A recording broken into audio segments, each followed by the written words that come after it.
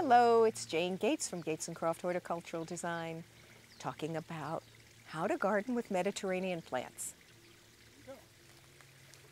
We could write a book on how to garden with Mediterranean plants. In fact, I think there are quite a few of them that have been written. But here's some information that should be really helpful to you. There are some great plants that you can grow. Some of them are truly Mediterranean plants. Some of them do great in a Mediterranean plant landscape, but in fact are from other countries. Some Mediterranean plants that are wonderful to use in a garden are salvias and certainly rosemary, lavenders. Rosemary and lavender are really cool to grow in your garden, especially if you have pets, because if they run through them, they come back in the house smelling just delightful. There are plenty of other Mediterranean plants that do well.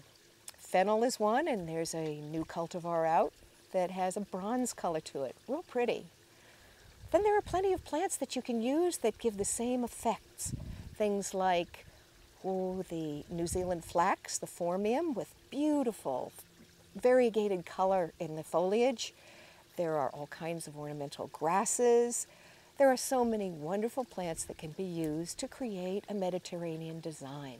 What you do want to do is find plants that are drought tolerant and that like the sunshine, because for the most part, the feel that you want to get when you create a Mediterranean garden is that balmy, sunny kind of, the kind of life you'd be having if you were basking in the sun in Greece or in Italy, in Spain. These are plants that get plenty of hot sun in the summer and very little water, and tend to have cooler, slightly more moist winters. Some of them can take more cold than others, so you want to do a little research as to what's going to work best in your area.